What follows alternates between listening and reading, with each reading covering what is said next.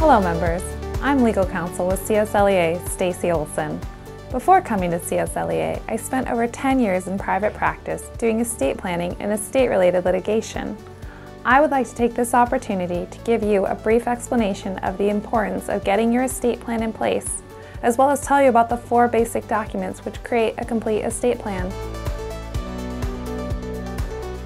This may come as a surprise, but there isn't anyone in the state of California that does not have an estate plan. If you choose not to prepare a will or a trust, the state of California still has an estate plan for you. It's called intestacy. It's slow, expensive, and not customized to your wishes. Intestacy is a basic set of rules by which the state will dispose of your assets if you pass away without an estate plan of your own creation.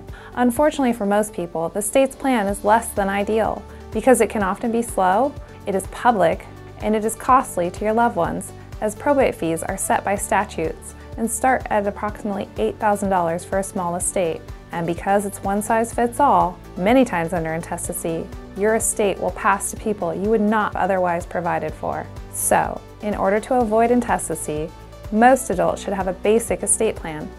A basic estate plan normally includes 4 documents: a trust, a pour-over will, a healthcare directive, and a power of attorney for finance. The trust. A trust is designed to hold your assets while you are alive and then safely and efficiently transfer your assets to your beneficiaries upon your death.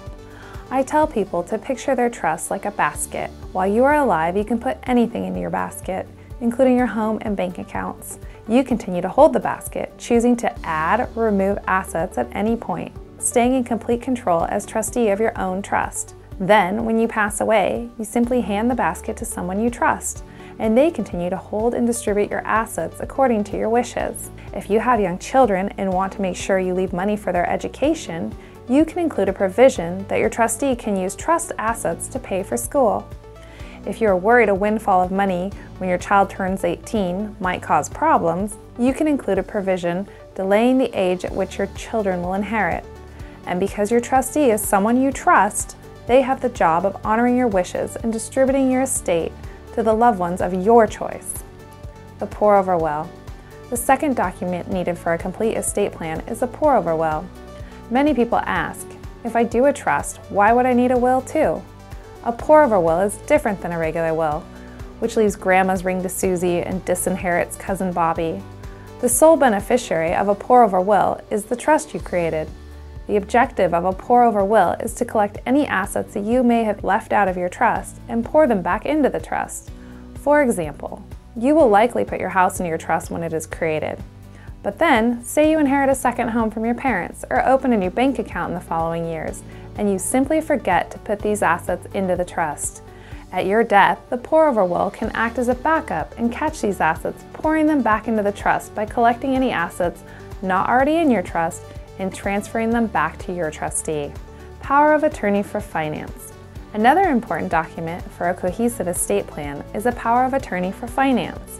While you are alive, if you become incapacitated, your power of attorney can act on your behalf in financial transactions.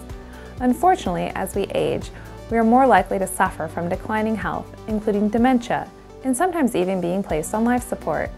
A power of attorney for finance will allow the person of your choice to handle all your transactions, including making your mortgage payment and talking with your retirement provider, or applying for and collecting benefits on your behalf. Because your mortgage and retirement are often not in your trust, your trustee would not be able to access this information. However, your POA for finance would. Healthcare directive. The last document in a cohesive estate plan is the healthcare directive. This document designates who you want to make your healthcare decisions when you are no longer able to make them for yourself. Likewise, in this document, you can make your end-of-life wishes known, including organ donation, burial arrangements, and removal of life support. This is especially important because it's often a difficult time for families when they are tasked with making difficult decisions like removing life support, and making your wishes clear gives them peace of mind that they are doing what you wanted. A competent estate planning attorney. The last, and probably the most important component of an effective estate plan is finding a competent estate planning attorney. There are many document preparation and do-it-yourself websites for estate planning these days. But these complex documents really should be tailored to your unique situation. As such, I highly recommend that you use an estate planning attorney with at least several years of experience to prepare your plan. I have personally witnessed countless times when someone's desire to save a few $100s by doing their own estate plan has cost thousands of dollars in legal bills when the plan fails. If you need a referral to a competent estate planning attorney, please contact CSLEA or the State Bar of California. Thinking about and preparing for death is never easy, but it is always necessary. And a few simple steps to get your final affairs in order can save you and your loved ones hours of heartache and headaches in the future.